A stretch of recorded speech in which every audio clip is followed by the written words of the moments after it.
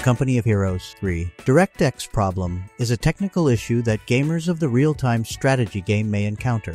DirectX is a collection of Microsoft-developed APIs that manage multimedia tasks such as video playback and gameplay.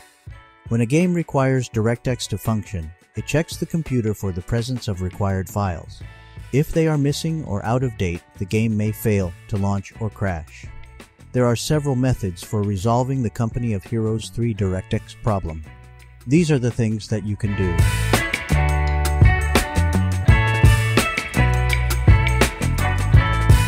By the way, please like and share our videos to help those who has the same issue so that we can help them too. Once you're done, let's begin. Fix 1. Lower graphics settings. By lowering your graphics settings, you can decrease the load on your graphics card and CPU, which can help your FPS in games like COH3. Settings for graphics like resolution, texture quality, shadows, and anti-aliasing can have a big effect on how well the game runs. Fix 2. Update graphics drivers. By updating your graphics drivers, you can make your graphics card faster and more stable, which can help fix problems like FPS drops in games like Company of Heroes 3.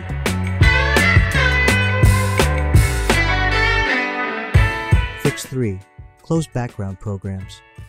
By closing background programs, you can free up system resources and increase FPS in games like Company of Heroes 3. Background programs are apps that run in the background while you play a game. These programs can use up system resources like CPU, RAM, and disk space, which can slow down performance and lower FPS. Fix 4. Verify game files. Verifying game files can help make sure that all game files are correctly installed and not damaged.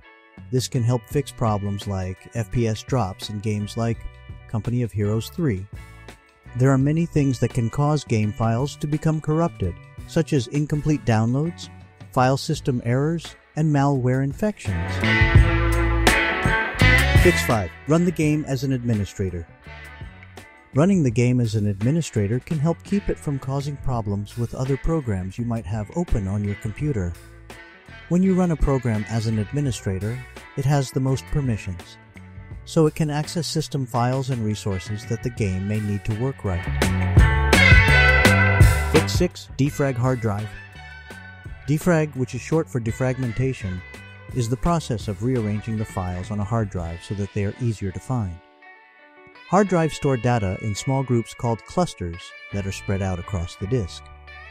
Defragmenting a hard drive entails restructuring these clusters such that file fragments are stored in continuous disk blocks. This can result in faster file access times and increased overall performance, including higher FPS in games.